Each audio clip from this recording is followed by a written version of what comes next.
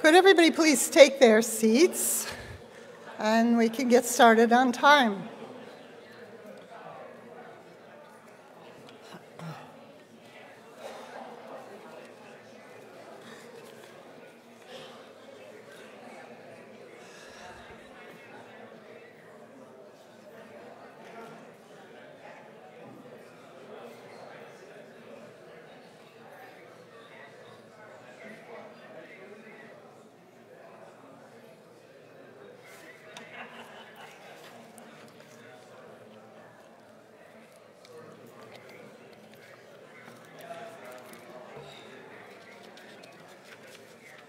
Could we have the agenda up on the screen?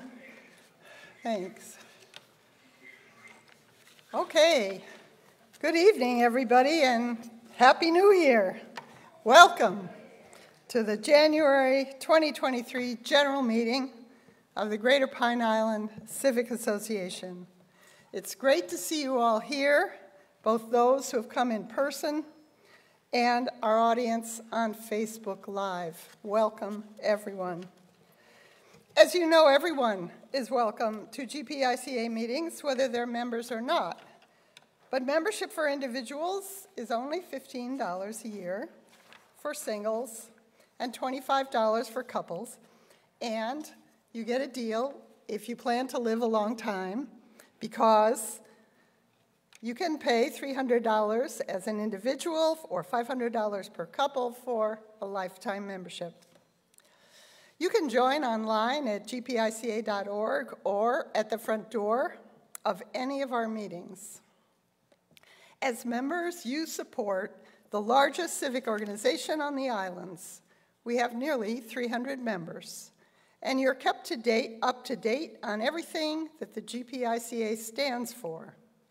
Maintaining our low-key, old Florida lifestyle, preserving our sensitive natural areas, keeping development within bounds, supporting our island-friendly small businesses, welcoming visitors and newcomers to all our communities: Matlacha Isles, Pine Island Center, St. James City, Pineland, and Bokeelia. The GPICA has been confronted with unique challenges in the wake of Hurricane Ian. While it's been fabulous to see the islands coming back, and our beautiful islands are coming back, thousands of residents are still struggling 3 months after Ian with debris removal, permitting, navigating county, state, and federal agencies and their myriad procedures, finding supplies for rebuilding, getting our potholed roads repaired, and even finding temporary places to live while they figure out next steps. To that end, we have invited county officials to our meeting tonight to answer your questions, hear your comments, and in general, keep in touch with our unique challenges. But before we begin our program, we need to attend to a few items of business. So first, we're going to have the treasurer's report, and if Mike Sweeney will come up and give that, and maybe we can see that on the screen. There it is. I'm sure that's the reason all of you are here. Speak up, Mike. Yeah. Sure. In the money market, there's $16,763.11. The checking contains $7,117.98. We have a CD that investment is now worth $76,370.54. Money that came in, there was a $272.49 in cash came in during the month of December. $80 of that was in cash, and then the rest of it was electronic credit card transfers. That was $192.49. And the money out, we spent, you may remember, last month we rented the church here. So we spent $400 for the rental of the church, the Methodist church here. And that is the budget. Is there a motion to? I don't think we need Great. a motion. Okay, thank you have presented the budget, and now we all know what it is. Okay, so I have a couple of announcements. The first one is, as many of you know, our traditional meeting place, the Pine Island Elks Club, sustained serious hurricane damage. And since then, we've been meeting here in the Methodist Church. But this beautiful venue has been expensive for us, so we need to explore other options. So as required by our bylaws, I'm reporting to you that I have appointed a small ad hoc committee to look into a change of venue for our meetings, and we'll keep you up to date on their progress. My second announcement is the upcoming public hearing at 9 o'clock in the morning this Thursday, January 12th, at the Hearing Examiner's Meeting Room in Fort Myers, 1500 Monroe Street. This is all on our website. And this is regarding a 1.4 acre parcel on the south side of Pine Island Road, about half a mile west of Veterans Parkway. And if the IT person could put up the picture of that spot. Can you see that? You know, and so that's, as you're going, as you're leaving Mount Lachey and you're going out to Veterans Parkway, and you're about half a mile west of Veterans Parkway, it's there on the right. The owner of this little piece of property would like to construct a used car lot that would sell and rent vehicles to visitors to the islands. To do this, the owner would need to change the land use designation from agricultural to commercial planned development. So if you have any thoughts about the desirability of this land use change or the idea of a used and rental car lot at the entrance to the islands, we urge you to join several of our members who intend to speak at the public hearing. We can put you in contact with them if you write to info@gpica.org, or you can speak to one of our board members or myself after the meeting. Board members, if you're there in the audience, just raise your hand and wave so people know where you are. Well, there are a couple there, and then there are two in the back, and there's some on Facebook Live. All right, information about this hearing, more information about this hearing can also be found on our website.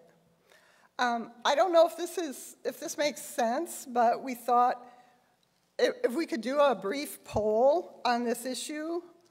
We'd like to ask if, just off the top of your head, if you support or oppose the change of land use designation on this property.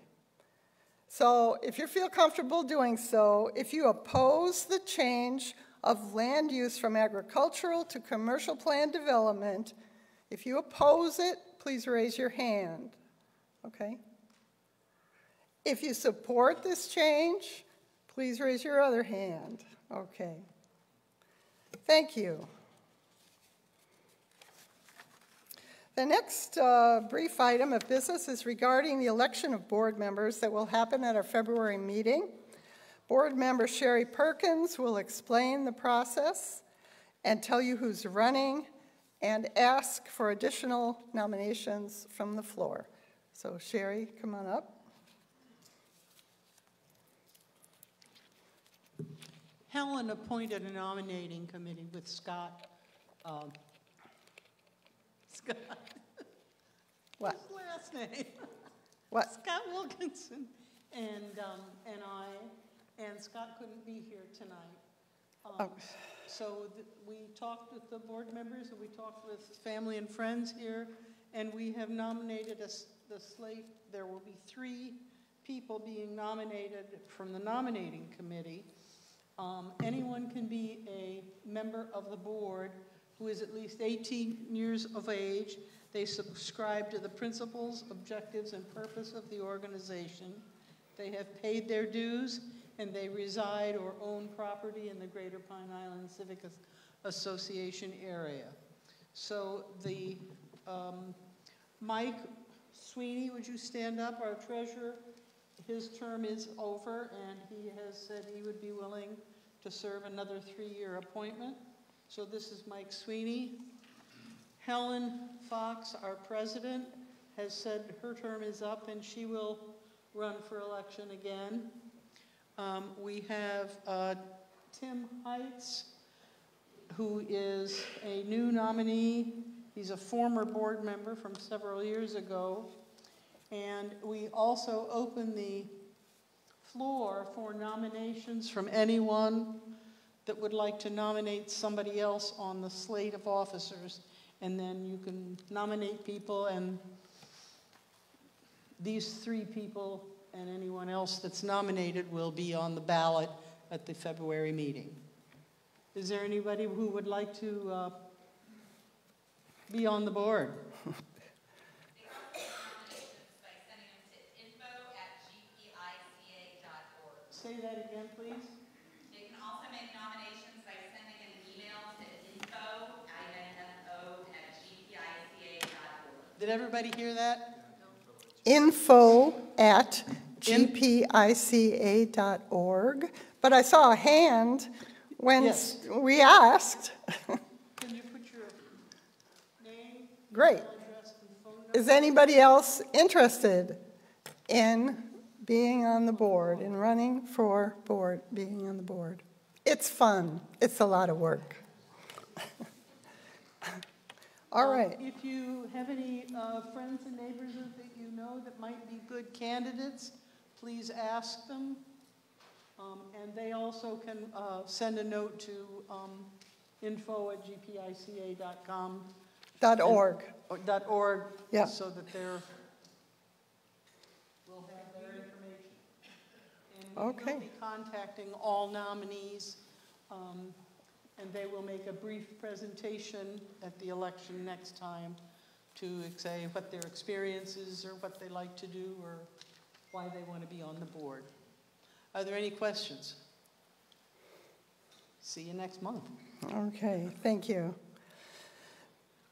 Finally, we'd like to welcome members of the Greater Pine Island Alliance, of which the GPICA is a member.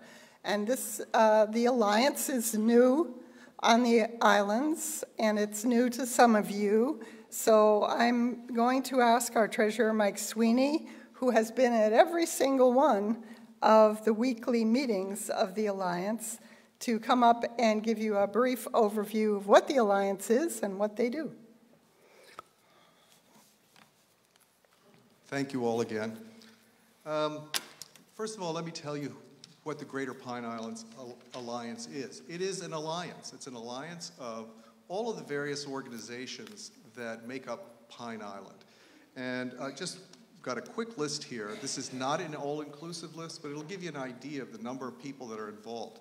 And I want to say that the 2 gentlemen that are sitting right up here in the front on the right side are really the leaders, if you will, of this organization.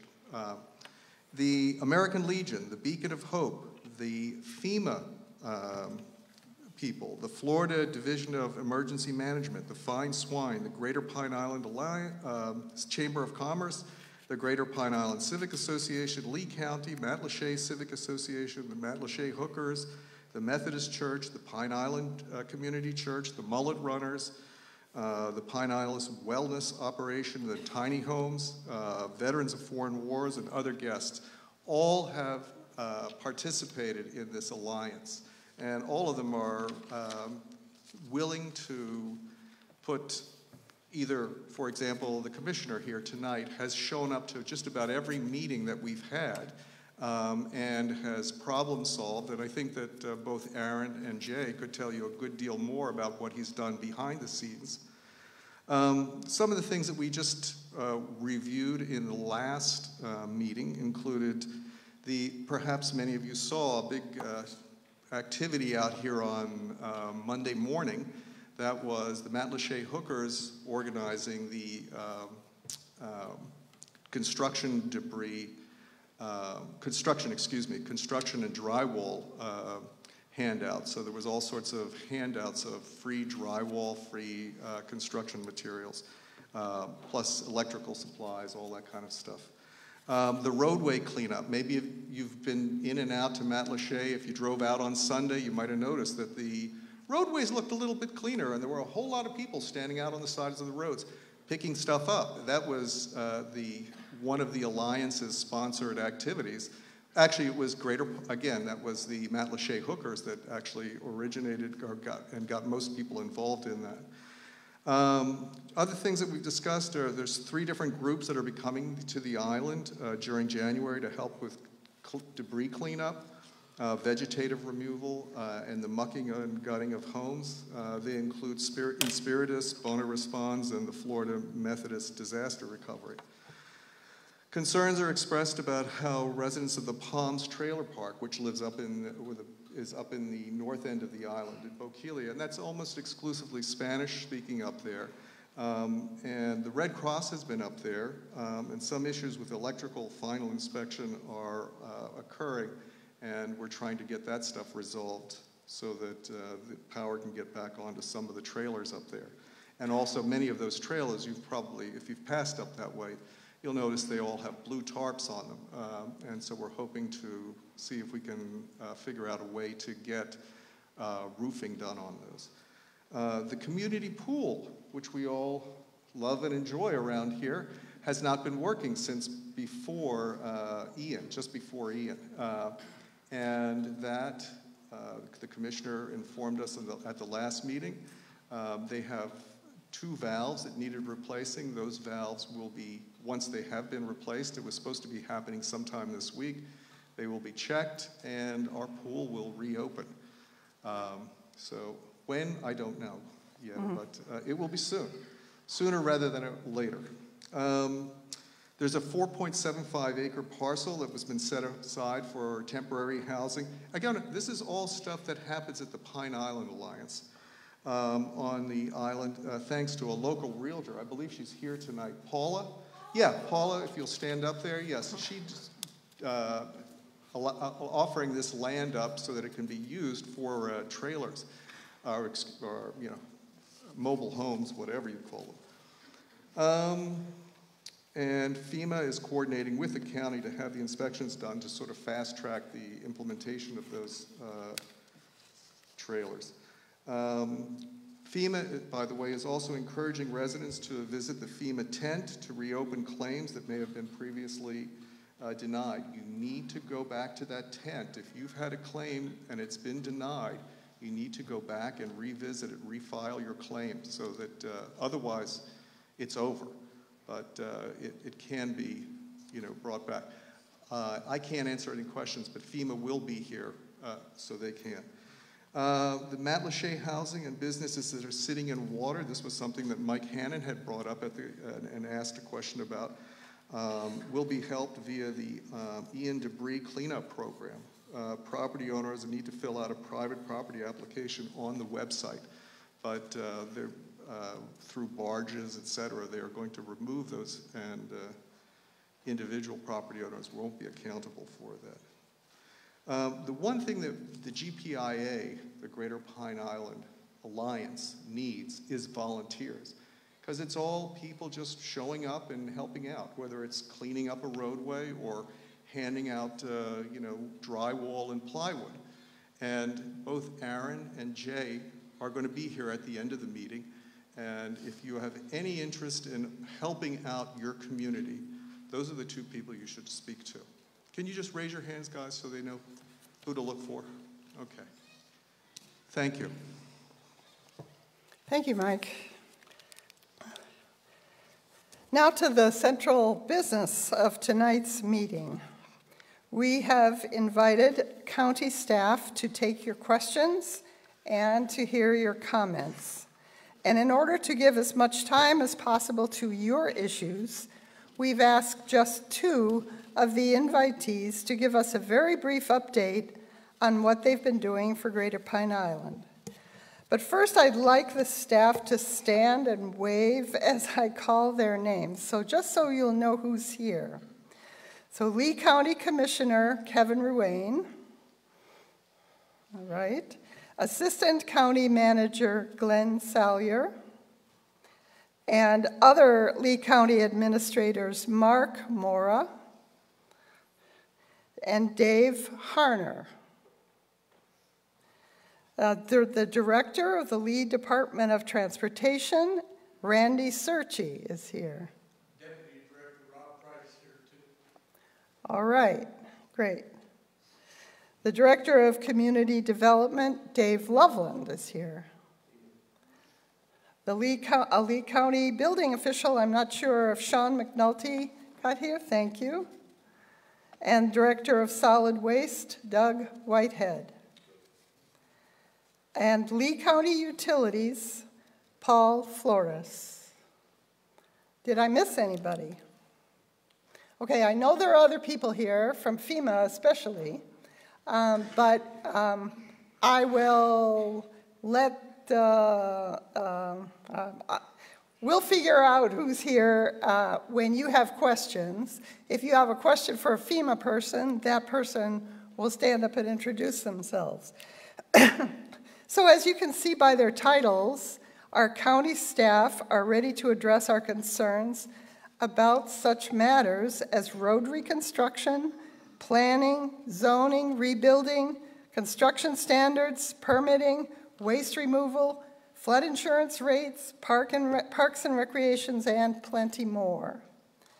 So we'll begin with an update from Lee County Commissioner Kevin Ruane.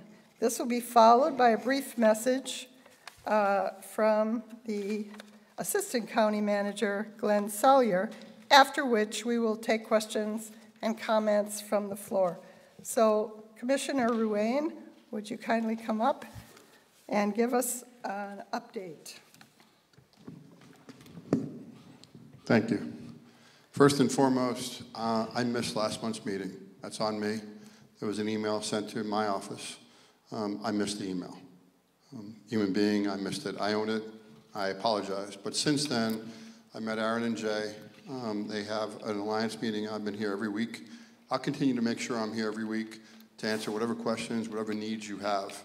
It's easy to come here with staff to address the issues that we have in front of us. And it's been a busy situation because my district, and I'm not making excuses, just telling you the facts, is the most impacted district in Lee County.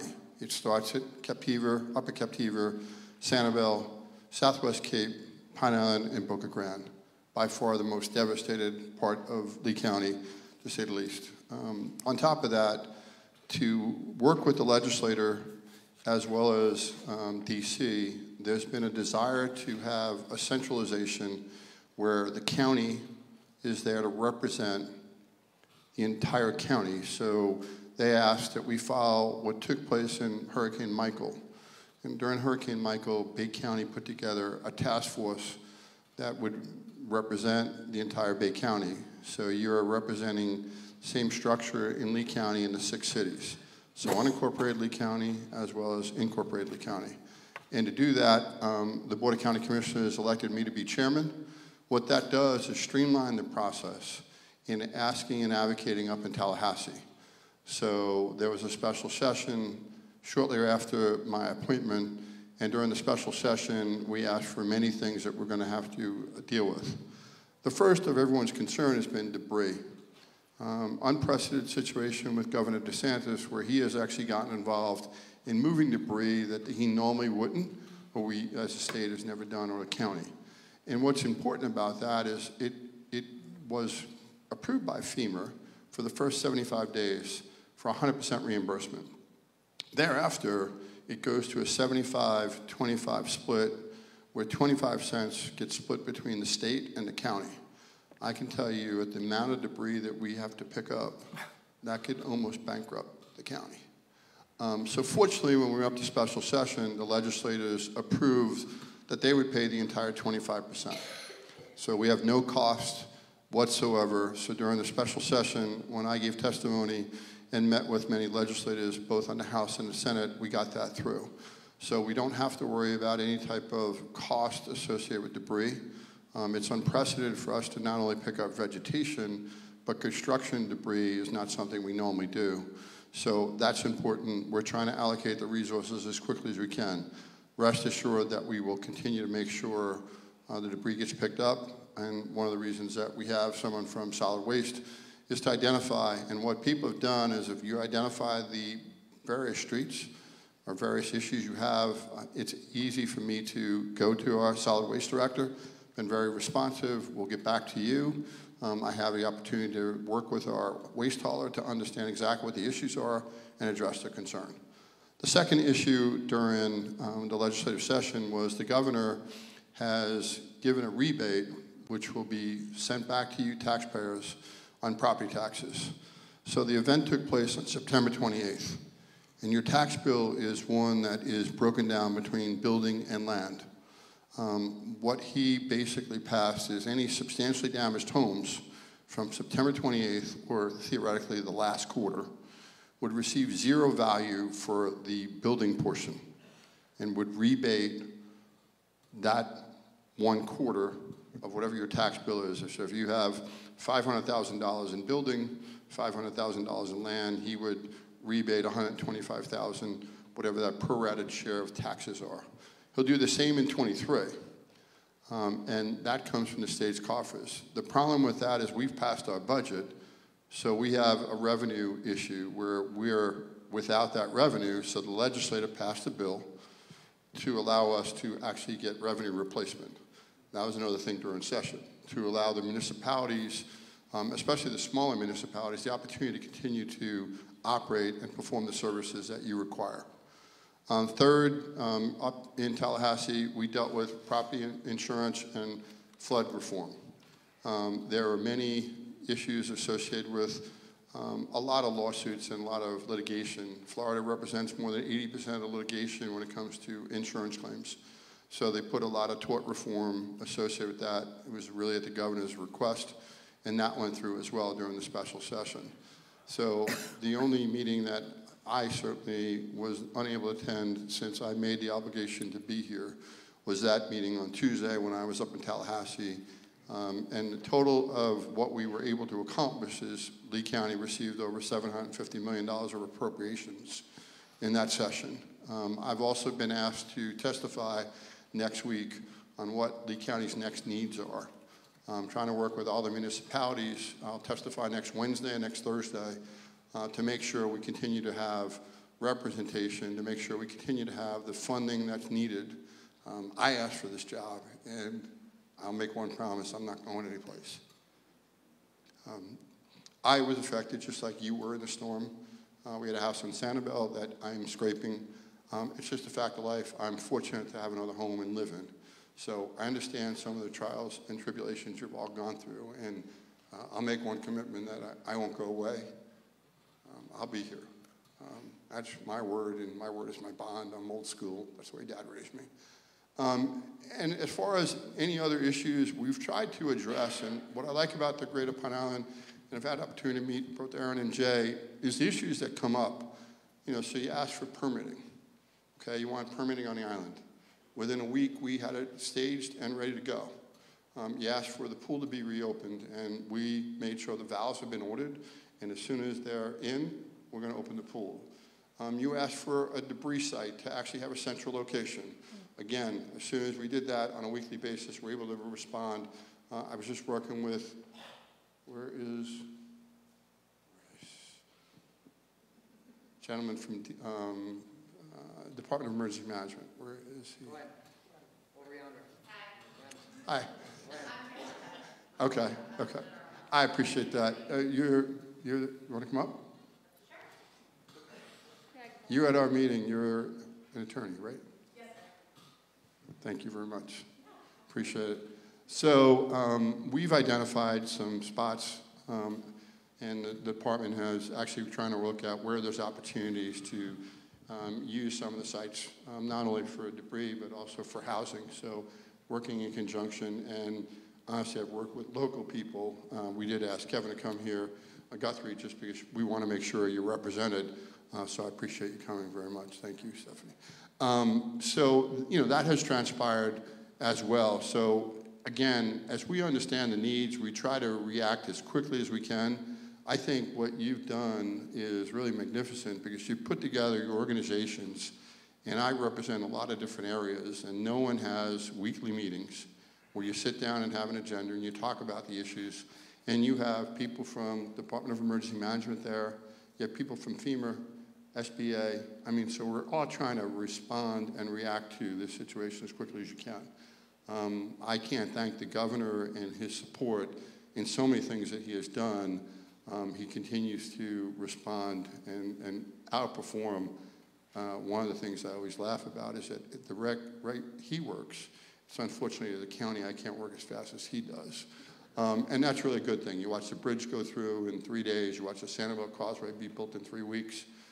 It sets the bar pretty high to try to do this, but that's the overview. I didn't really want to take too much time. There's a lot of questions, and that was most important that I wanted to address. The questions, I've been given a glossary of questions, starting with trailers, and I think it would be only appropriate if the FEMA people would come on up, because we've tried to, through the Greater Alliance, identify tracks that we found not to be in a flood zone. So when someone talked about the 5-acre track, that worked out, and that was really a result of the interaction we had with the Alliance. There was a 44-acre site that we're looking at, and we're going to work through some of the streamlined processes. But we understand the need for housing, and I do believe that FEMA has been more than responsive. They've been at every weekly meeting. We're trying to unturn any particular area. So when it comes to any type of trailers or any type of things, the requirements are, A, that we keep you out of a flood zone. We don't put a trailer back in a flood zone. There's specific prohibitions to that. So we found many pieces of property that at least are, we have to go through the due diligence, make sure they have water, sewer, and electric. So we're going through that process. So the first item that I've been asked to speak about was trailers, and I think it would only be appropriate that FEMA and certainly the state that have worked really closely on those issues, because from a housing and a trailer point of view, that is really beyond my scope. What we've done as a county, state, and the federal have worked together in concert. And it's really been a collaboration that I'm proud to see that everyone respond to everyone's needs. So I'm going to hand the mic over to Bob. Thank you, Commissioner. Hi, everybody. I'm Bob Fogel from FEMA. I'm the Deputy Federal Coordinating Officer for Hurricane Ian. I always like to give you the numbers and where the status is, so I'll give you that. Before I do, I want to make sure everybody knows, and that you please help us spread the word, that the deadline to apply for FEMA assistance, if you haven't already, or if you know anybody that hasn't, is January 12th. That's Thursday. So they must apply by midnight, or else they will not be considered for FEMA assistance. So far, up about $2 million from the last time I was here, $22 million in total individual household programs provided to residents of Pine Island and Metlache, as well as $18 million in homeowners assistance for repairs and $3 million in rental assistance. What you may not know, a little known fact, is that in Lee County, 2,000 people have received what we call the maximum grant, which is $37,900 for their structure and $37,900 for the contents of their home. That's $75,000. Many of those are residents of Pine Island. We couldn't do this without the state and without the county's partnership. They have been phenomenal. Yesterday I was out at the Beacon of Hope, which is part of the Alliance, and we were doing a training for many of the volunteers from here on the island. We had the state there, we had SBA, we had county representatives there to help train the volunteers that are working with and talking to people on the ground to help them advocate for themselves with all of us, the state, the county, and of course FEMA for resources. As the commissioner mentioned, this is a catastrophic event, and we are doing things that we have never done before that are extraordinary. The governor pushed hard, and we responded to do this, what's called commercial and private debris removal in the catastrophic areas of the disaster. That has gone well. Doug, you probably have the right number, but I'm told 26 million cubic yards and over 12 million cubic yards in Lee County. The rough sense of what that is you could fill the the Hart Stadium almost 12 times from bottom to top. That's how much it is, and if we had a debris pile, it'd go from here to Minneapolis and back to Pine Island. So that's where we are. In terms of trailers, this is where we currently are. The most important thing is we have a couple people already on the island, which isn't many, that have a trailer, and we have 10 that are work orders for being licensed in the next couple weeks. As an extraordinary measure, the governor and his representatives, the floodplain manager of the state, as well as the county, we have worked with the county, the emergency management, the floodplain managers of every municipality to get what we call a temporary permit to allow us to put travel trailers and not have those travel trailers, if they are in certain floodplain zones, AE and other zones, and I have my floodplain manager to explain that if you have questions, to allow that without raising them to the base flood elevation on a very temporary basis. We still have all housing options available, which includes direct lease, which we continue to work on, commercial sites. We have one commercial set of site pads that we are very close to contracting on Pine Island. We already had one group site that we had identified that is still being developed on Pine Island, and the Greater Pine Island Alliance and FDEM has identified 2 other locations. One is actively in development right now, thanks to the Greater Pine Island Alliance identifying that to us, and a second one is a possible one right behind that, so 3 potential. We also have a trailer park just off of Pine Island on the Cape Coral side, just over the causeway. That is close to being contracted in with over 100 pads that may be available. So we are working this every single day. I tell my team every day we're not done, and you have a roof over your head. It may be a FEMA trailer you're sleeping at out to the airport, but it's a roof, and a lot of folks do not have those out here, so we will keep pushing to get that done until we are done. I, too, have been here since the beginning of the disaster. I will be here throughout the rest of this year into the summer, and my entire team. We now have about 200 in Lee County and 1,600 in Tampa and Orlando that are working this disaster. The most heavily hit part of the entire disaster, 2/3 of the housing mission, is in one county. That is Lee County. And in Lee County, it is Pine Island. So we will continue to work as best we can to get folks what they need and the needs they have to recover. Thank you. Thanks, Bob. Kevin, I'm wondering if we want to take some questions from the floor on the issue of housing. I'm not quite sure how you would like to go through the questions you have. I'd love to try to address each topic and the main topic and address the questions, because obviously the only way this is going to work is we work in unison, not only with the state but the feds. So whatever questions come up, that's why it's important for us to bring the appropriate personnel here to try to address the questions. And honestly, the quicker we understand an issue, the quicker we could at least try to address the problem. So yeah. I'd like to go in that order if we can. You gave me 5 or 6 topics. I just figured we'd cover each topic until there are questions obviously been answered, and we'll move on to the next topic. Okay, so, well, let's try it. Okay. Because there might be things outside of our topics that we haven't thought of. If you have questions about housing, about trailers, about FEMA, about tiny houses, about places to live, about people that you know who are not housed right now or not housed appropriately, now's the time to come up and voice your question or just make a comment. Okay, come on up if you, just come on up and Kevin will hand you the microphone. You're gonna need the microphone.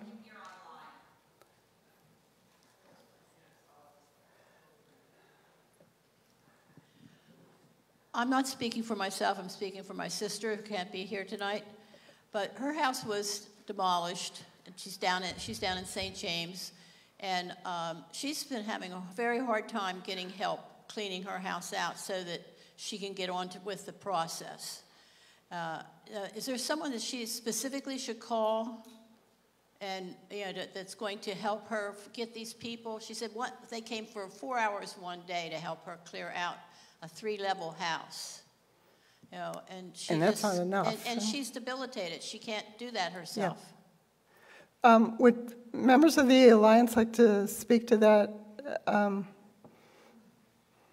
absolutely. So you can email the Alliance at team@gpialliance.org.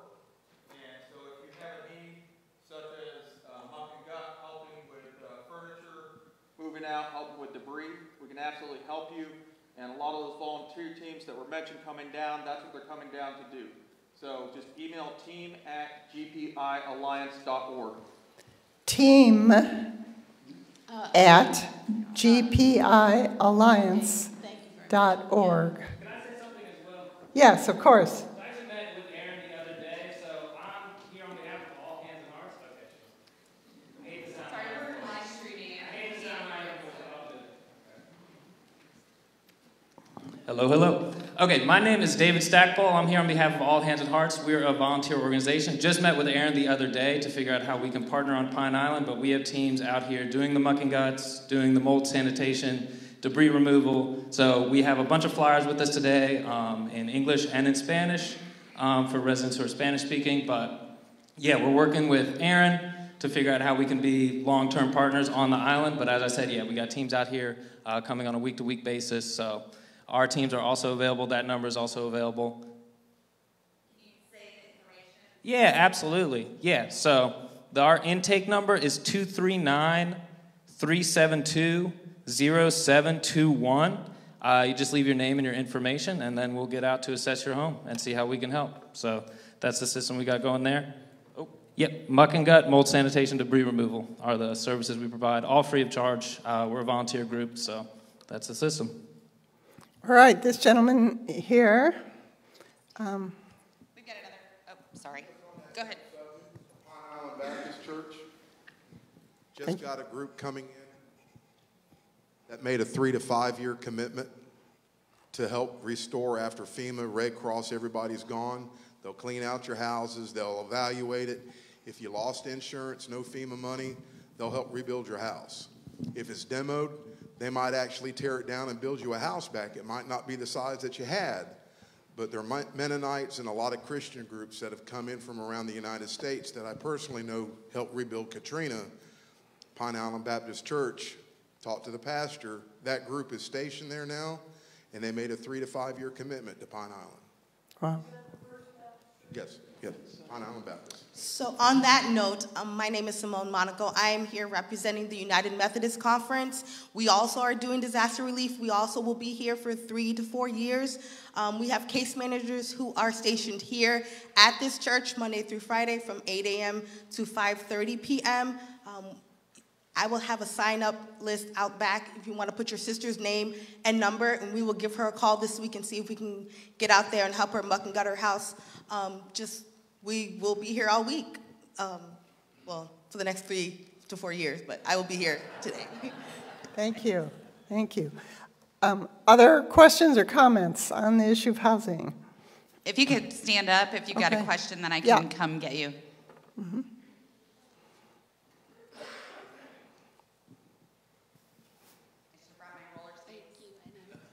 So I am interested to, as to the trailers, how long that you're going to allow for the trailers to be, whether it be in a particular site that you have picked, or whether it be like on their home site. How long are you going to allow these temporary trailers to be on these sites?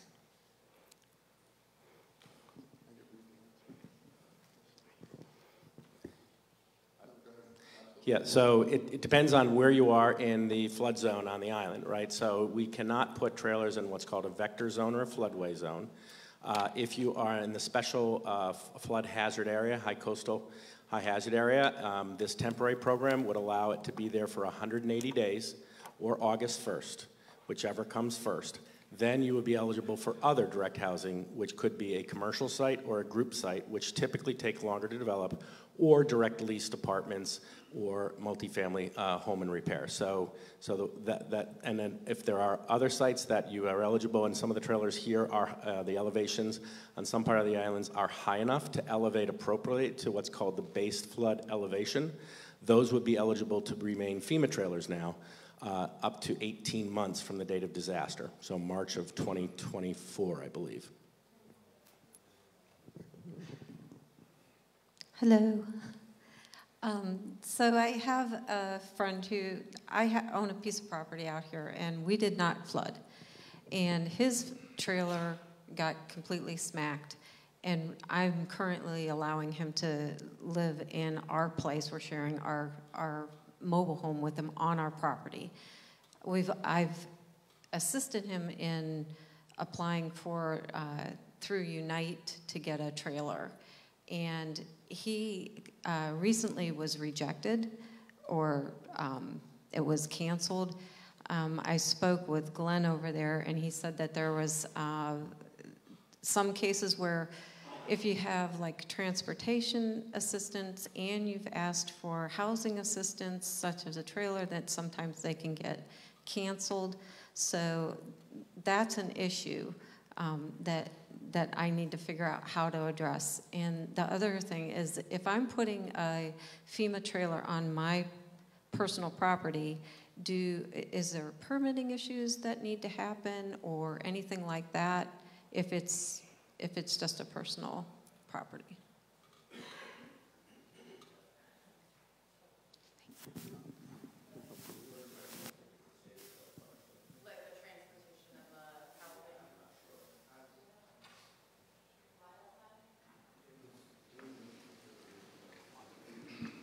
So I think the first part of your question may be a state, for the state non-congregate sheltering program, which is the 6 month from date of disaster, although I know they've requested an extension of that. So I don't know if the state wants to take that.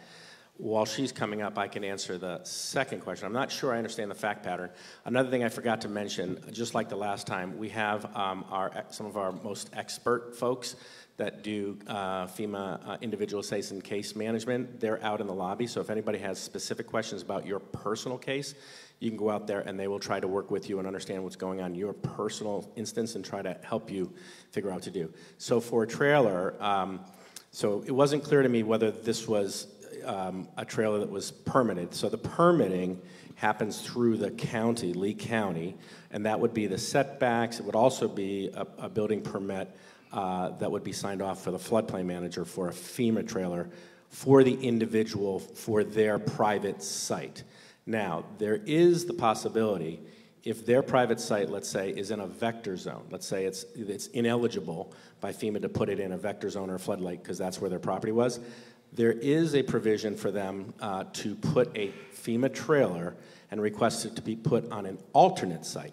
So when I was down at Fort Myers Beach talking to the mayor there, he had asked if it was possible, if somebody else had a house on the island in a large driveway or a large lot that wasn't planning to use their house, if they were to lease their property to someone else for, let's say, $1 a month for 18 months to allow somebody to put a trailer, that could be eligible as what we call an alternate site to put a FEMA trailer on that site.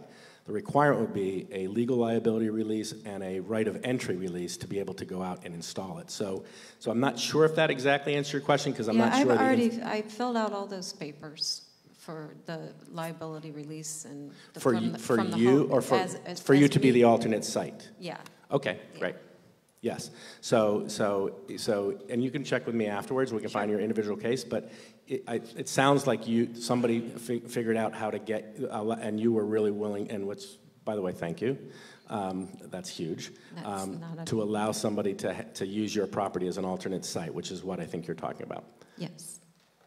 Hi, so I'm the general counsel for the state, and so I don't know the specifics, but my understanding is it was a glitch in the system, and now it's been addressed and resolved. So she or he can go ahead and reapply, and it shouldn't be an issue. But after this, if you want to get with me, I can make sure I put you with the appropriate folks who can make sure it's not an issue again. So that person would have to go back onto the Unite Florida and reapply all the way from the beginning again?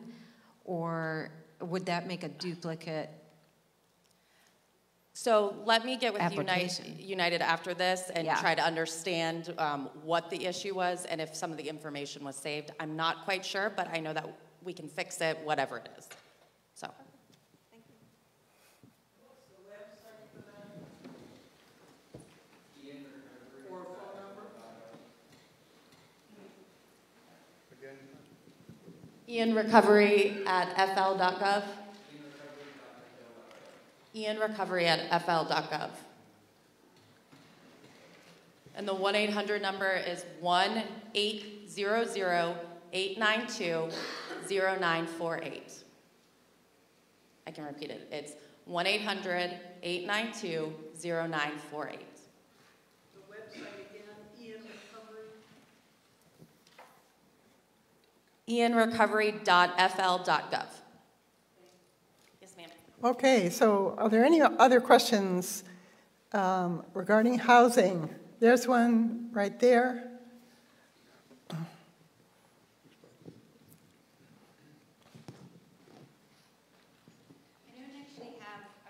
But I'm a volunteer at the Beacon of Hope, and we've been enrolling people. We've been enrolling people in Unite Florida for, I don't know, it seems like forever, but I guess it's just about 6 weeks. And we've had a lot of success in resolving problems, so we have a fair amount of experience. So anybody who's having issues with Unite Florida, you might want to come down to the Beacon Monday, Wednesday, Friday from 9 to 3. Again, we've had a fair amount of experience helping people resolve problems, and we recognize problems because they've happened to all of the people that we've worked with.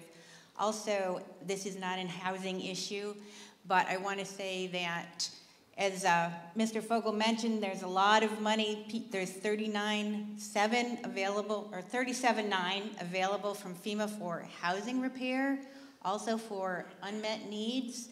And apparently a lot of people have gotten the full complement, but if you haven't, appeal. Come down to the Beacon. We will help you appeal it. We're going to make you work for it. You're going to have to gather the facts to support a claim, but let's appeal it. Let's get more money on Pine Island, okay? Thank you. Okay, if there are no more questions on housing, we'll move on to the next issue. Okay, go ahead, Kevin. Yeah. Super. The next issue, I'm just going to go a little out of order to make sure we address, seems to be some dire issues, debris removal. So, as I'd indicated before, debris removal, we have worked closely with the state to make sure it'll be reimbursed 100% as we wait for FEMA's determination, because they've only approved us for 75 days. So we're continuing to pick up anything that's put out. Questions? Hi, I'm in Flamingo Bay. Couple problems. Number one, they don't seem to be picking up the black plastic bags. I'd made a suggestion to FEMA months ago that everybody's got black plastic bags. I know there was something that we're supposed to put it in clear, but they're not available usually. Can we do a simple thing of putting a white X over, with spray paint over top of the plastic bags to indicate that they're storm removal versus trash? Ma'am, the issue is one of safety. We don't know what's in the bag when it's put there, and we can't pick it up. I mean, it's sort of just the way it is. So unfortunately, we can pick it up as MSW. If people have an issue, they can contact Lee County Solid Waste on the website and their email, or the 1-800 number, which is 239-533-8000. 533-8000. And we can get out there, but it cannot be picked up as debris. If the material can be unbagged, it has to be. It's just a safety issue. We just don't know what's in that bag, and it has to go to the appropriate location. Okay. Is there a way to get more clear plastic bags available to people immediately after disasters like this? Because if you're talking installation and that type of removal, you need to put it into something or it's going to keep blowing everywhere, and there's just not clear, large, heavy-duty plastic bags available. Yes, ma'am. I mean, you can get some from, again, charity organizations right now. I mean, it's 110 days after the hurricane, obviously, right now, but they can be found through charity organizations, and of course, we do have some, and if you contact 533-8000, we can help residents get the clear plastic bags. Obviously, most of the material is larger, so so we are continuing to pick up material in the street. Okay. The other question is refrigerator removal. They just came this last week and they removed most of the refrigerators on Flamingo Drive and Flamingo Bay. However, they didn't remove, there was 3 on the lot next to me. They removed 2 of them and didn't remove the 3rd. I actually chased them down and told them about it, said they were going to come back. They haven't. Is that going to be the same number I have to call to get them to come back for that refrigerator? You can call that, but that brings up the larger question, is that, for instance, we've picked up essentially 850,000 cubic yards and about off the island, and several thousand appliances off the island. We'll be coming back. That's really the message I want to say, is we're continue coming back. You can use that one, the 533 number to notify us, but we do have inspectors on the island. I'm on the island 1 day a week, looking at places like Creamer and Hibiscus and Bacilla just yesterday, but we will be coming back. The appliances are picked up separately, of course, from the general construction demolition debris. And I appreciate that. I just want to make sure that the third one goes, because it was 50 foot from everything else and it didn't make any sense. Thank you. Yes, ma'am. Just to follow up, if there is trash in black bags, should people be unbagging that stuff and just putting it on the curb? What are we supposed to do? If it's garbage, for instance, people did use black plastic bags for things they took out of the refrigerator, which I hope are gone by now. But if that's the case, I don't recommend unbagging it. Just tell us what's in the bag and we'll have an inspector come out.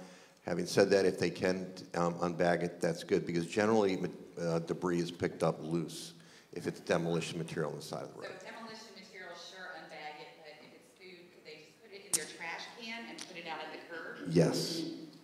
Perfect. If everyone heard that, if you have just regular garbage, you can put it out at the curb as part of regular garbage collection. Thank you.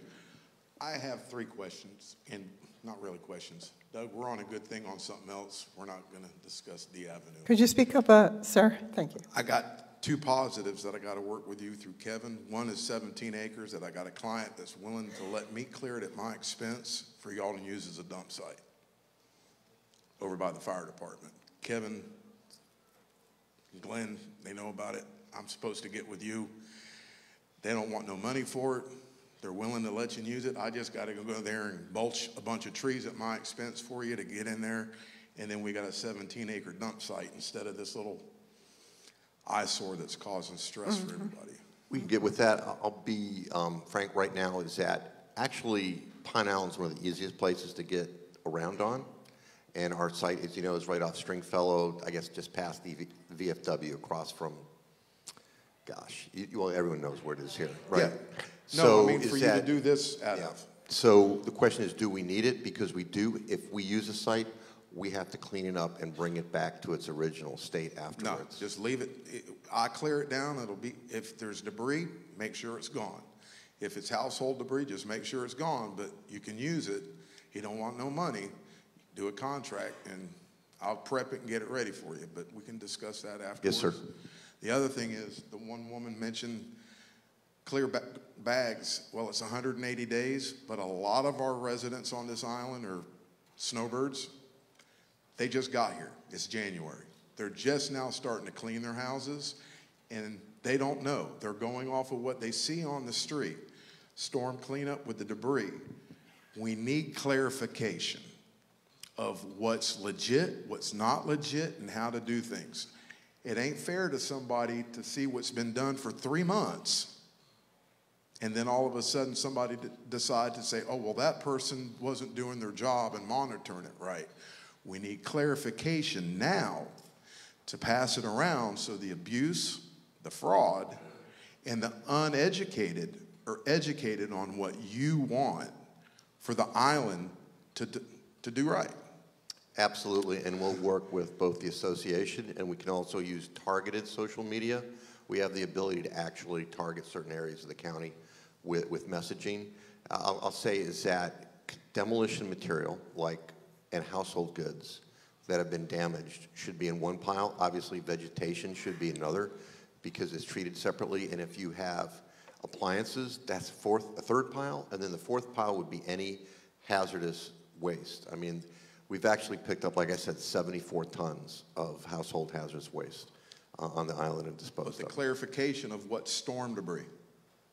You know, storm debris. FEMA says storm debris is a broken tree. Well, you got somebody that's got an acre, a half acre, a residential lot, and it doesn't have a house on it. 90% of it's storm debris, trees laid over that are a danger. The customer wants it gone.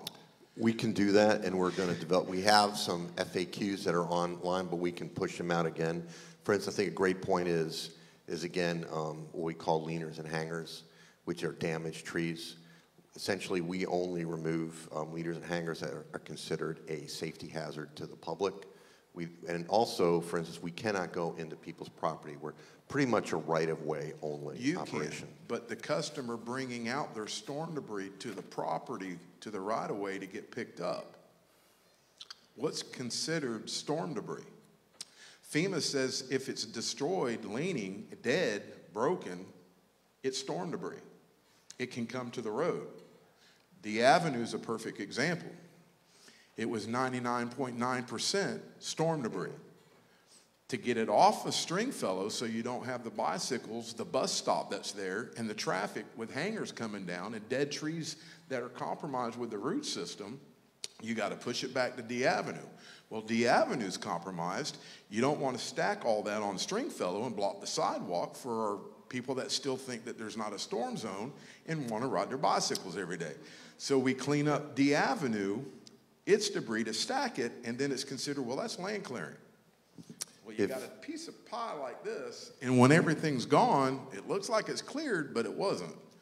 But besides that, just education of every single lot on this island, you're saying if it's not developed, you can't put the storm debris out. That's correct. We can't accept, unless it's overhanging, Leah said, like a sidewalk or a road, on undeveloped lots, we cannot collect material from undeveloped lots in the county, because that's taken away from, obviously, you go around the island, all the other material that's out there, places like Cherry Lane, we can't pick up material from undeveloped lots unless it's a safety issue. Yes, ma'am. Or yes, sir. Hello. Like this young lady said, if I understood you right with the black bags, the phone calls to be made, and when you approve, after we tell you what's in the bag, you come and get it. Is that correct? We're going to have to get the regular garbage hauler to come get it, which would be Waste Pro on the island. Because we just don't know what's in it, and it's treated as municipal solid waste. I understand garbage. that. I'm on several projects, and the contractor bags, if you will, are durable. And if we were to mark them with white paint, you'd know what's in them without the hassle. I'll just say is that we just can't pick it up. I apologize. I wish, but if you call us, we'll find a way to get the black bags. But it cannot be picked up by Dotson, which is the subcontractor I think y'all are familiar with. It would have to be picked up by the garbage Just tear the bag open. That would be a good way.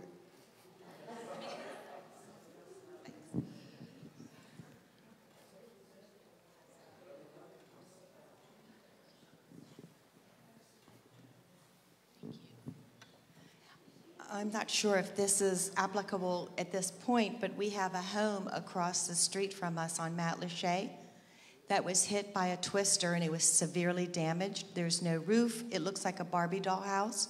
You can see all the way to the kitchen, to the next canal. Those people who own that house do not live in the United States. And we have been texting them and WhatsApping them, and they are telling us that they found a contractor, but he can't get a permit to demo that home. So I'm asking you, is there a permit for demoing a home? Okay, perfect. Thank you. There's a woman over here on the far side. If it's okay, she's had her hand up for a while over there. To the front, it might be quicker. Wait a second. Wait. If you'd hold on just a second. I'm sorry, I'll be back. Okay.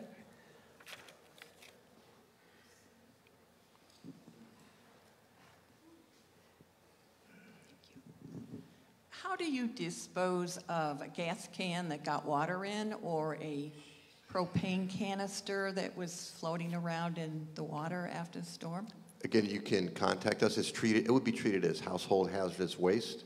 And we have the prime contractor, which is Prouder Gulf, and they have a subcontractor who'll come pick it up. Again, 533-8000 can get that done. Yes, ma'am.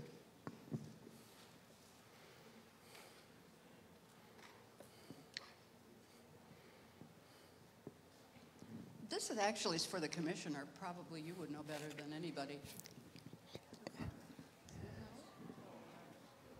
higher. All right. Who's cleaning out our canals? Couple different companies. The states actually has a state mission to clean out the canals. I haven't seen a canal cleaned yet. Who do we contact? Who do we get? Hi again. So it depends on who maintains the canal and if there's a request by the municipality or the county. So I would presume it's probably us at some point, and we'll just need to get some more information after this meeting as to where the canals are located and what's in the canals, and we'll get our contractors under the DEP contract. Are they going to come in and assess what's in them? I mean, it's soup to nuts in those canals. Yes, ma'am. Yes. So most of these post-storm emergency contracts have most of those line items. So if they don't, we can work on that. But they'll remove the debris from the canals, and even. Ian Debris Cleanup, correct? Is that? .com, yes. IanDebrisCleanup.com. Is that on the by the blue dog? Is that on the sign? Oh, Okay, I see two more hands over There's there. a gentleman that's going to go a little bit longer that I know he's doing it. You know, Nadine, it might be easier if you just put the microphone here and then we have people line up. People could, you know, if you have a question, just come line up Ma'am? on that particular topic. My name's Casey Streeter. I own Island Seafood, and we're handling the contract Matt Lachey South into St. James and back over to Flamingo Bay. So we are working those areas. We've finished with Matt Lachey for the most part, and we're getting all the navigable hazards out of the channels and the canal systems. So I'm not sure where you're at, but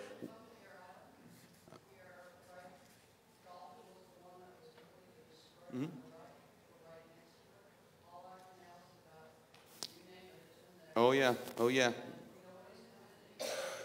No, we're working on it. We're 7 days a week. So, and our collection site in St. James is at Monroe Canal. So, we will be in that side. We're on the Cherry Estate side right now because there's a lot of debris, and we're just about finished with that side with the big stuff. So.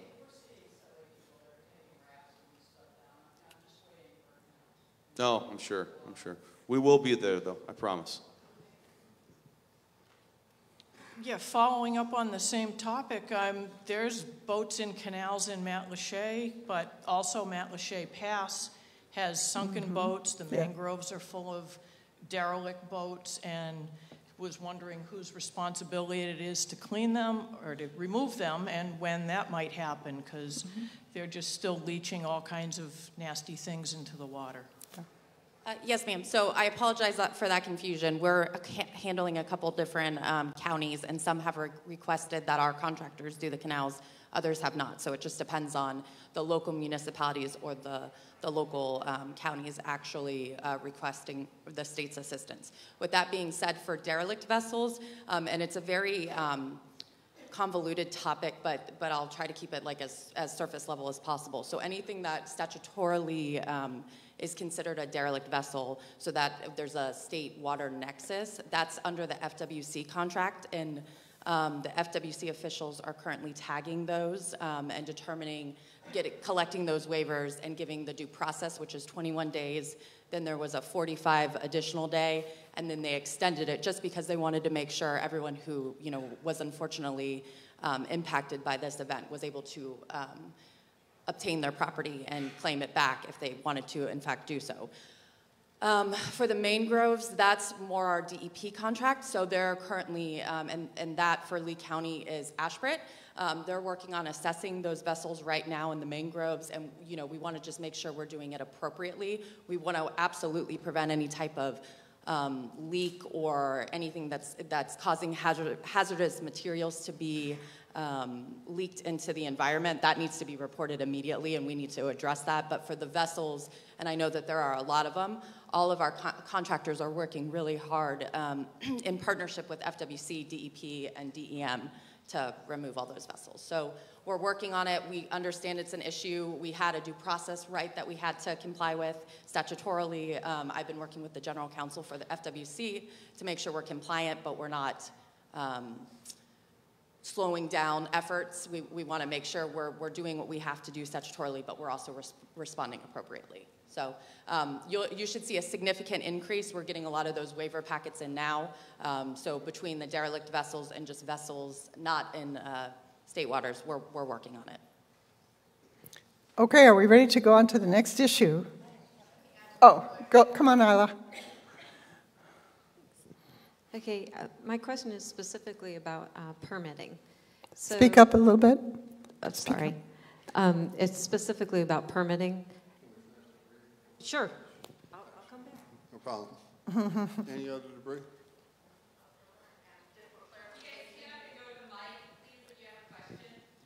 Okay, one question. Clarification, we live in Bokeelia. We live on a canal. Residents have cleaned out trees and other debris that we can see. There are no vessels. We know there's a lot of damage and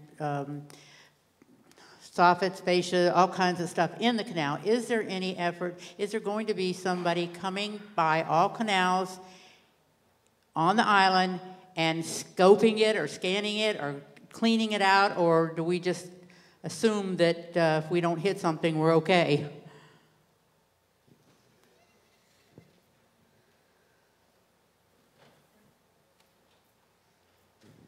Yes, ma'am. So crews will be along to clean those waterways.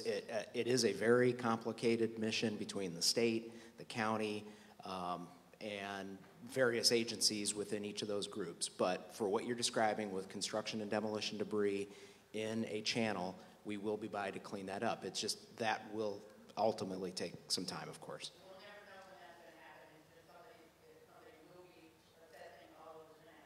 That's correct. I can't give you a timetable for each one, but it absolutely is going to happen.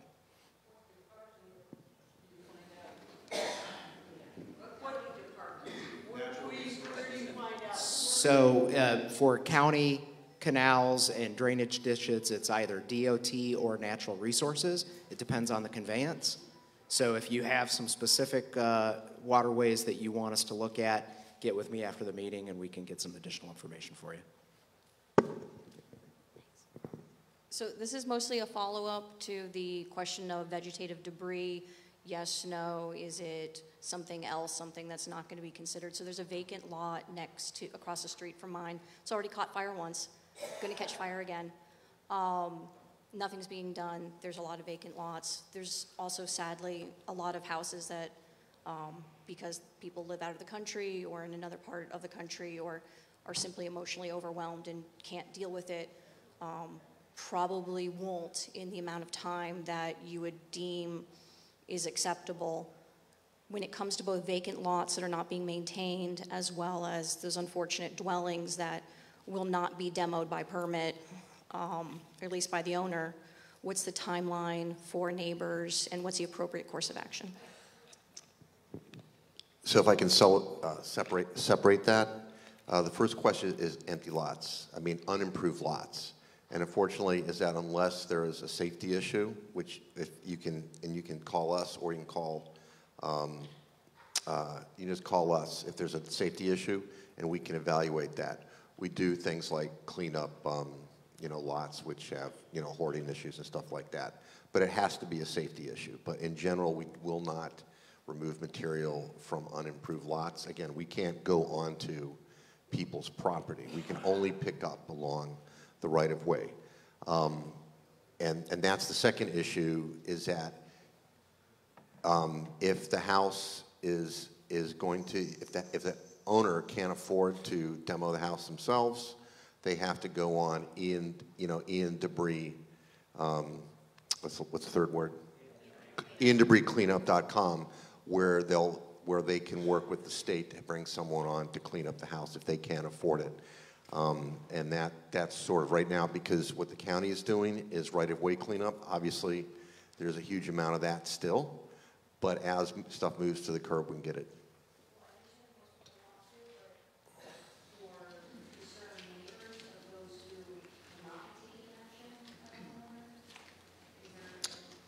Right. That's a... Shawn McNulty, DCD. To answer your question in the shortest way possible, yes. the county has will most likely be an unsafe building process. It is due process. We have to attempt to notify those property owners and give them proper amount of time to abate. But if not, yeah, there's a process where the county comes in and hires contractors to do the demo. And, you know, we've been involved in that and actually doing the cleanup, and I will say it takes a while. It really does take a while if the homeowner's not managing their own property. Are there any other questions about debris, either in the water or, no?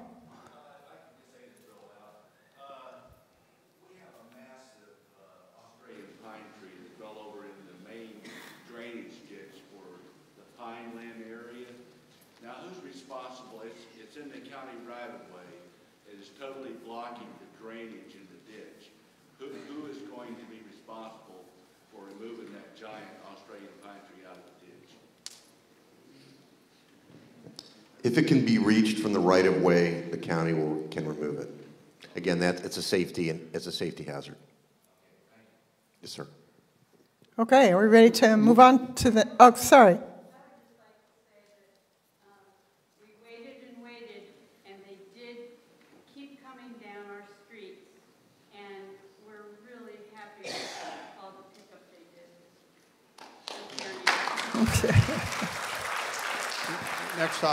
Next topic will be permits. So I know there was a question, someone came up about permits, and I know there's multiple parts to permits. So we'll try to encompass permits. You could bring 50% rule if you want into the conversation. And I know there's some issues and crossovers with historic districts. So let's try to deal with building permit type of issues. And Shawn, I'm probably going to need your help. Okay, yeah, so the next issue is permitting? Yes. Okay. What do you need a permit for, somebody asked? There's a multitude of things. So there's a demolition permit.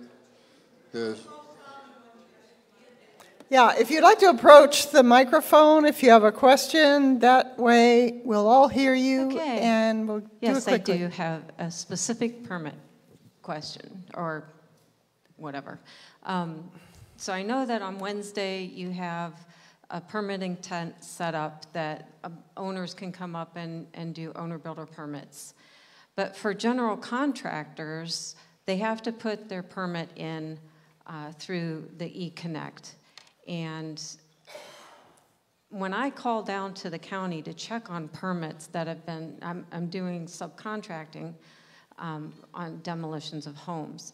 And we have permits that have been sitting there since the middle of December that aren't being processed because when I call down there and I talk to the girls, they say it's, you know, they're 35 pages, which is like 800 permits behind. I know you guys are going to be shutting down the office on Wednesdays and not taking any phone calls or anybody walk in to be able to work on those permits. Are you prioritizing the permits for demolitions? Are you prioritizing them for areas that were hit hardest? You know, because some of these people just want to be able to move on, and we can't do anything until we get that permit done. So what's the priority? That's my question.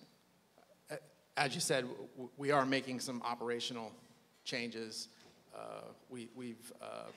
We're experiencing a tremendous backlog. It's in the thousands. It's not just 800. It's measured in the thousands of permits to be processed, waiting.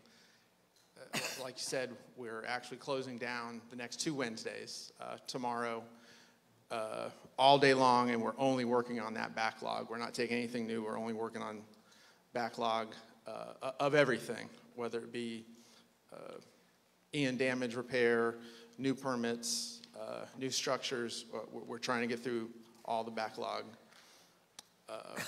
In addition to those closings, we've actually changed our lobby hours as well. Up until about several weeks ago, we were open at 7 in the morning till 5 in the evening. There's a lot of energy spent in that lobby and on the phones and on the emails. So we've changed the hours from 9 a.m. to 4 p.m. That gives staff a good 3-4 hours a day to really concentrate on that backlog and really attack it.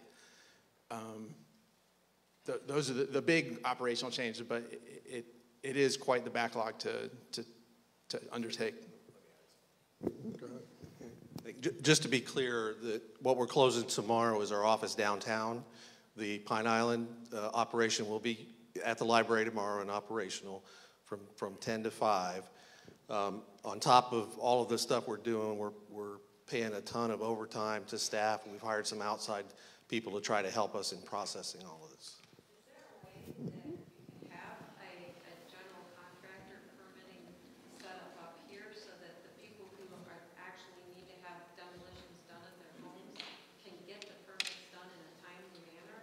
We could talk about that after the meeting, but just to kind of put this in some type of content, since I'm in charge of Lee County in a whole, there's 550,000 parcels. 129,630 were substantially damaged. Whether that's a condo, whether that's a gas station, whether that's a residential house, whether that's a mobile home. So if you could imagine just permits, whether you want demolition or repair, 129,630. There's not enough people to process them quick enough, and we're trying to do it and streamline and work with all the municipalities. But a once in a 500-year event, we're trying to process as quickly as we can, and quite frankly, no one really anticipated the damage. But since we're doing stats from the tax assessor's office, there are 129,630 properties that were substantially damaged that we would anticipate that need some form of permit. First of all, thank you for opening up here on Wednesdays. That's tremendous help for us on the island. My wife went down there last Wednesday and received a residential permit. I just need clarification on the zoning review definitions. You have the flood zone is AE, required FEMA elevation is 8 feet. Then it says FEMA required, yes. FEMA compliance required, yes. Freeboard elevation, 9 feet. And my house is 7.6 feet. How does that play into repairing my house? I mean, what takes precedence there? I can get with you after the meeting, specifically about your property, but in general, it sounds like you're dabbling in the 50% rule. Oh, no, I'm not worried about the 50% rule. I'm just worried about my elevation. Where do I need to be? Does FEMA have the final say on my elevation? Or what?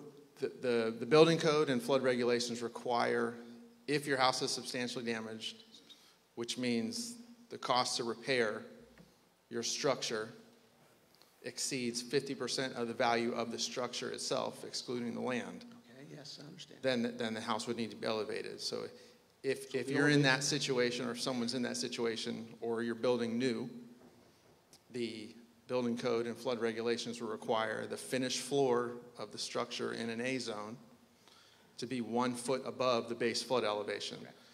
How that translates to what you said, you were in an AE 8. Yes, if you were going to bring that into flood compliance, the finished floor would have to be at AE 9. If I'm above the 50% rule. If you're substantially damaged, which means the cost of repair exceeds 50% of the value of the structure. That is basically the definition of substantially damaged, because I wanted to ask you, who determines whether the home is substantially damaged so that you can qualify for increased cost of compliance funds from your flood insurer? And also, if it's impossible to raise the home to current codes, what are the alternatives? Is it just a tear down if it exceeds the 50% rule? For the ICC, my office, my staff works directly with the property owners to get you that letter and the proper documentation to bring to your insurance. The ICC letter, a substantial damage determination letter. We use almost a template that the insurance companies are looking for. So I can get with you after the meeting, and if that's what if you need that, we can go through that process with you.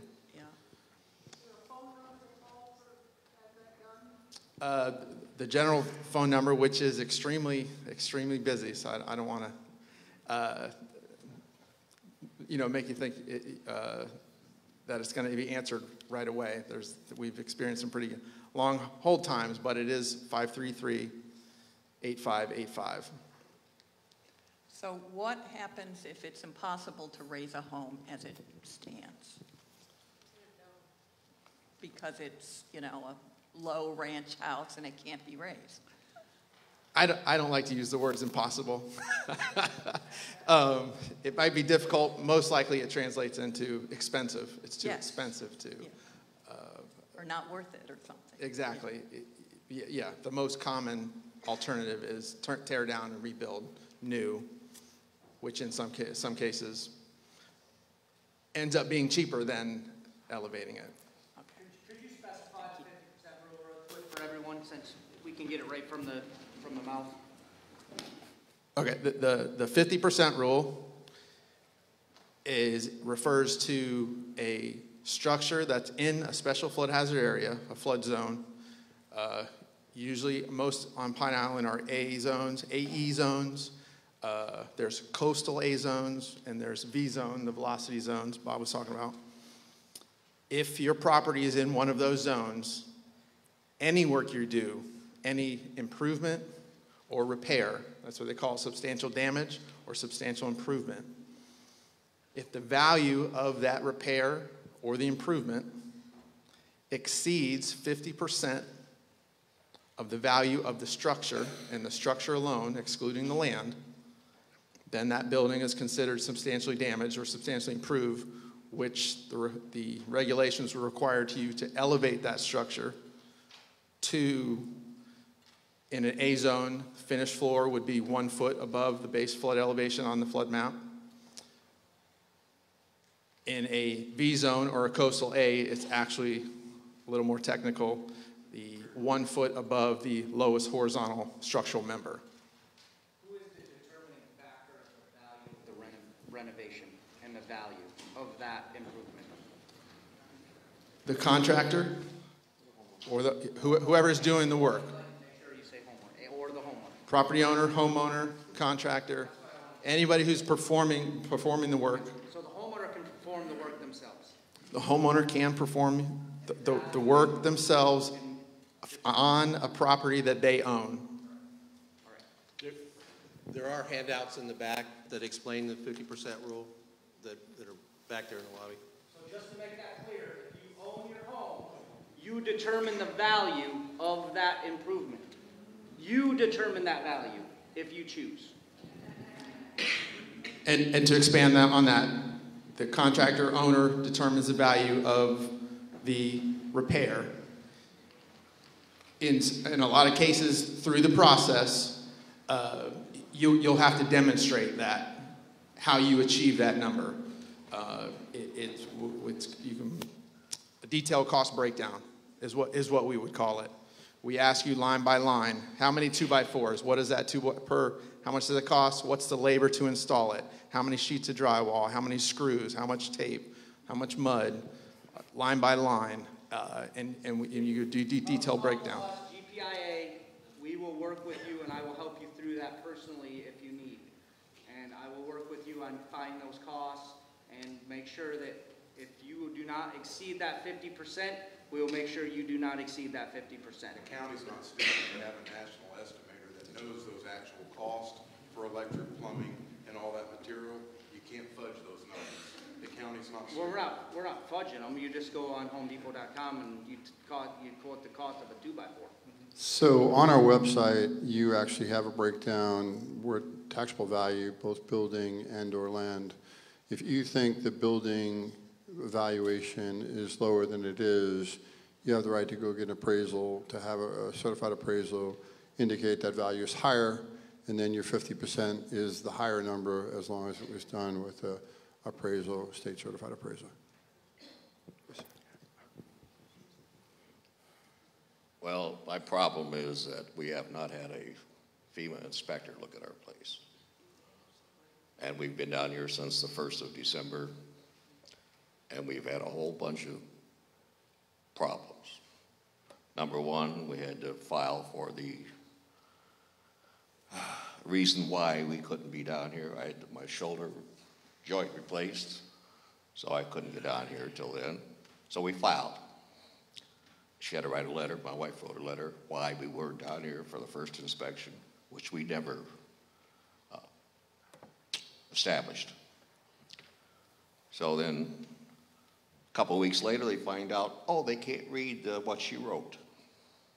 She did it again. That's time was going by. She did it again. And a couple of weeks go by and say, oh, you got the wrong phone number. They had my phone number correctly, my wife's not. 239. We've never had a 239 phone number. Never. And so this process, we've been here since 1st of December. We haven't got anything. I mean, we had some volunteers, so the Legion came in and cleaned out our house because they couldn't lift it. But other than that, some people come in and try to tarp the roof. But we're dead. We can't do anything. So have you visited the Disaster Recovery Center here on the island? Yes. Okay. My wife goes there every week. Okay, so in the back, there's a couple of representatives there that can work to get your inspection expedited to make sure that you get that inspection. That's what they should have done. Okay. When they screwed it up. So. Okay. So, okay, we'll try it. Okay. It's almost 3 months now and nothing. Thank you.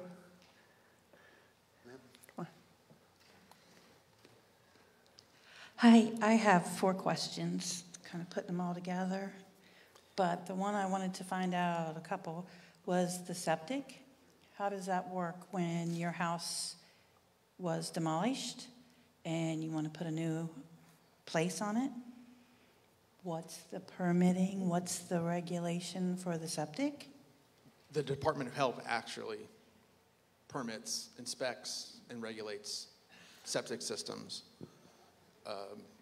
In the example, if you're demoing, I believe the state is expediting the review or approval. They're providing a letter to the applicants fairly quickly, from what I understand, for Department of Health for a demo.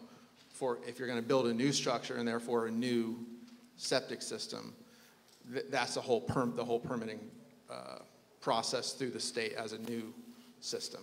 But do we have to get the new system? If we have a perfectly working order system, The new structure, the state will still look at your existing system to make sure it will handle whatever load the new structure or replacement structure can handle. Yeah, No. it was not damaged. No, because we have a state trailer, so it's all hooked up. But we want to put a new structure on there. And we're hearing that everybody has to move them to the front if you're on a canal. It has to be so many feet from the back, blah, blah, blah, blah, blah. So we're trying to figure out. The septic system? Mm-hmm. I could take your name and get with my contacts at the health department. Okay. But I wouldn't be able to answer any direct questions, especially to that granular level.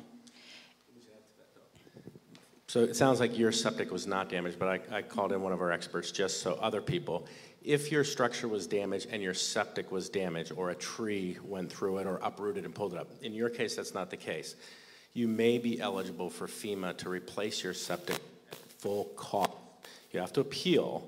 It has to be evaluated, it has to be costed out and whatnot, but you may be eligible if your septic plan was completely destroyed. It's not in our normal programs, but because it's an environmental issue, that is something that may be eligible for FEMA. Not in your case, but I just want to mention that should anybody else in the audience know somebody here that has. We have on some of the areas of Lee County people that had their septics damaged. Thank you. And then the next one is the flood elevation. We know that it's AE9, but we're already hearing that you guys are going to bump it up 2 more feet. Is that like really true? Because if you start I haven't heard that one. All right, cool. The FEMA we just adopted brand new maps, and that was almost a 5-year process in itself. It's very complicated, it's very long, it's very drawn out, a lot of red tape. Yeah, there's no plans that I know of from FEMA, the state, or local of making any type of change. Okay, and then what about the contents they mentioned before, like the 37.9? We were told when I went to the FEMA trailer, way back when, we were told we had to go through SBA first, and then what SBA didn't loan us, which it's hard to get a loan through them. I mean, we're willing to pay it back. And I won't go into that any further, but how do we get that 39.7, not even all of it, but all of our, everything's gone. Yeah, so again, it's up to $37,900 for structure, up to $37,900 for contents.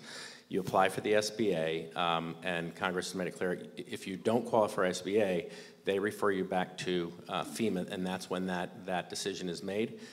The inspector comes out and they make an estimate, regardless of home or flood insurance or anything, they just make an estimate on what they see as damages separately and independently, and then you would be eligible for those amounts. Okay. Is anybody doing anything about the cost of insurance around here now? I mean, I'm just kind of curious.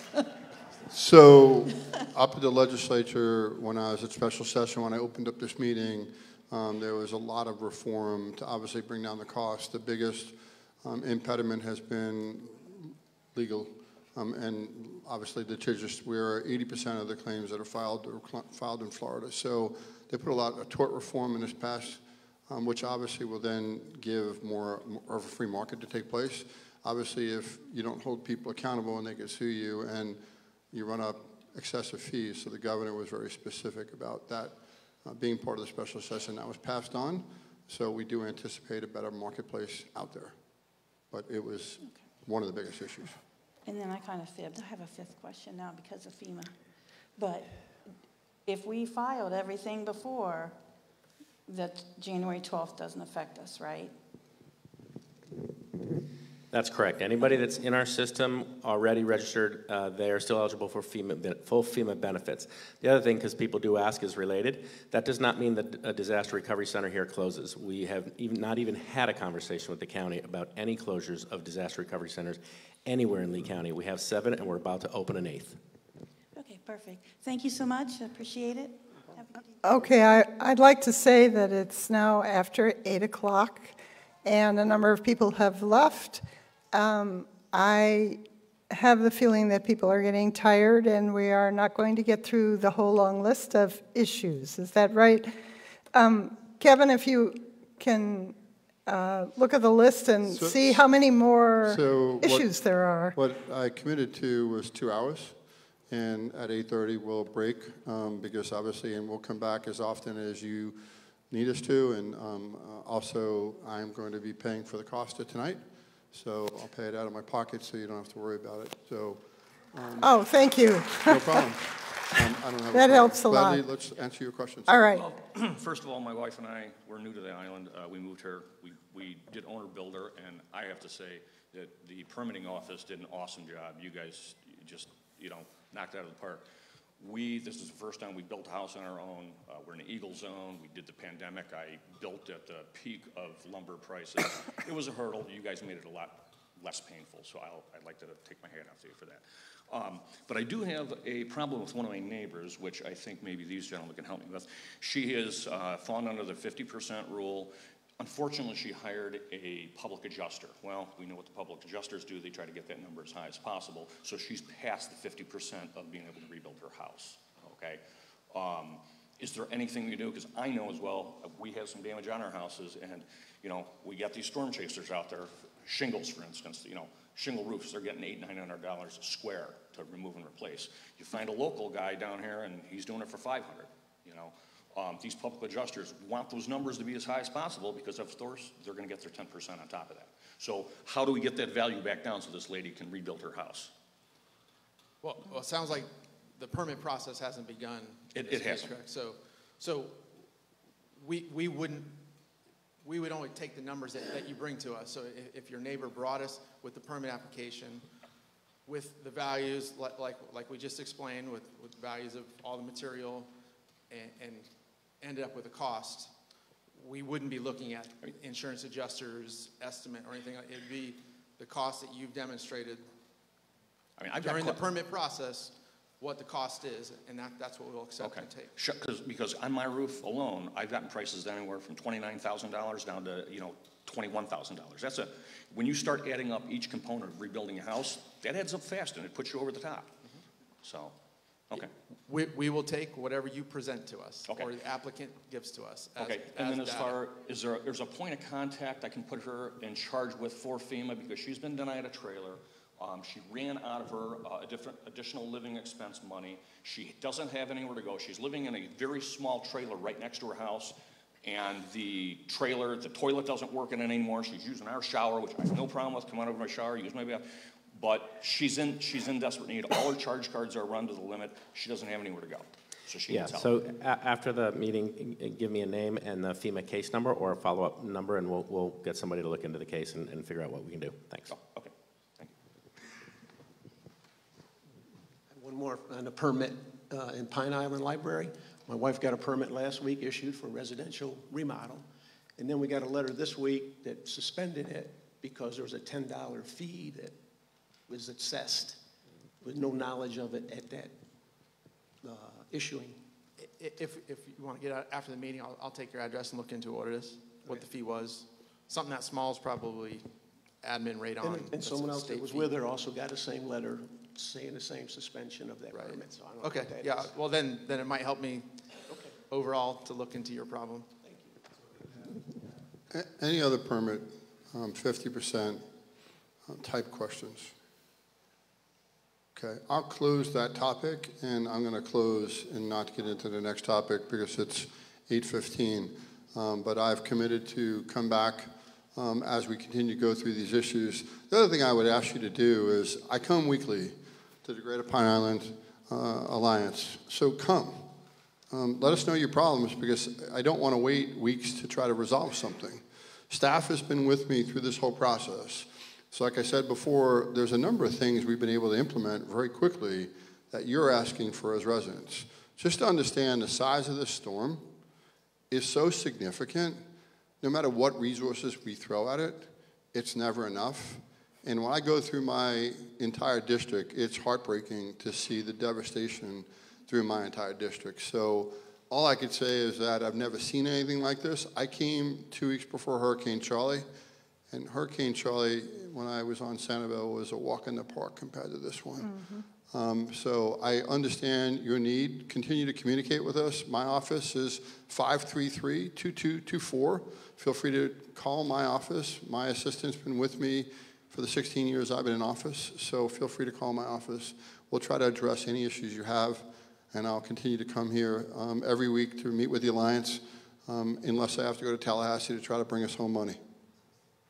Yes, sir. By the way, the Greater Pine Island Alliance meets every Tuesday, except the Tuesdays that we're meeting here, at 5:30 at the Beacon of Hope.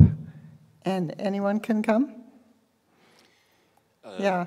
Commissioner, I just have one comment for next meeting, not this meeting. And I think many of us, our biggest problem is with Citizens Insurance. And if there's a representative from Citizens or something that we can do, because we're getting no response, and we are, our credit cards are maxed out. We are trying to get our general contractor to help us rebuild, but our problem is getting any response from Citizens and anything close. They're lowballing us all on the checks that we're getting. We need help with Citizens more than probably anything else. Thank you. No problem. I will see what we can do to try to assist in those areas. The first 13 years of my corporate life, I was in the insurance industry, so very familiar with the process. I just tell people, just say no. And honestly, I can recall, and I'll tell a story from Hurricane Charlie. So I came here 2 weeks before Hurricane Charlie. I had an assessment on my pool cage. They came out and said it was $40,000. Citizens told me to insure it for $40,000. I did. First check I got was $8,000. Next check I got was $2,000. Next check I got was $6,000. Next check I got was $4,000. But every time I fought with them, by the 9th check, I received all the money. So don't give up, but I'll try to see whatever representation we can do. But it's your money, you paid for it, continue to fight, and just don't take a final settlement. But I appreciate the opportunity to talk with you. I'll be here after the meeting, and I can't thank my staff enough for coming here to address your issues. And honestly, as long as we have questions, we'll bring out here. Please come to the Alliance, because I can honestly tell you, these guys have done amazing work in a short period of time, and it really is proactive to try to react to your situations. And thank you, Helen, for having me, and I'm going to be here until we rebuild. Thank you. Okay, I have one announcement before calling for a motion to adjourn, and that is I've just learned that the Methodist Church here is available on Tuesday, January 24th for a meeting to continue to address your questions. If we have a significant number of issues that haven't been addressed, we want to just tentatively say that that is a possible date, and we'll let you all know. Come to the Alliance, too. Come to the Alliance, too. Because a lot of people have personal questions, individual questions, that don't necessarily apply to everybody.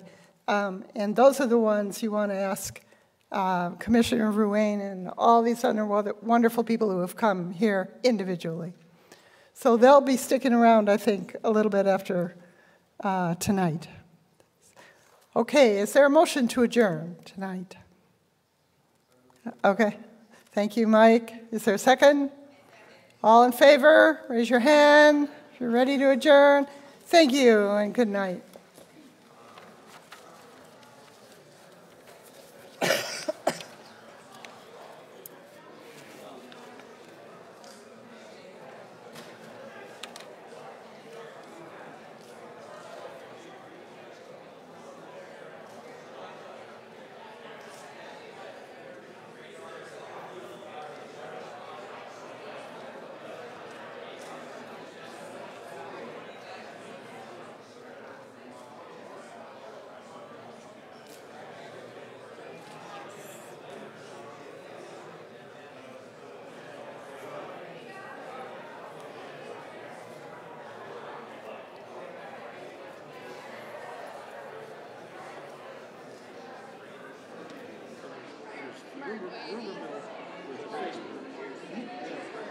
Yeah, that's the point.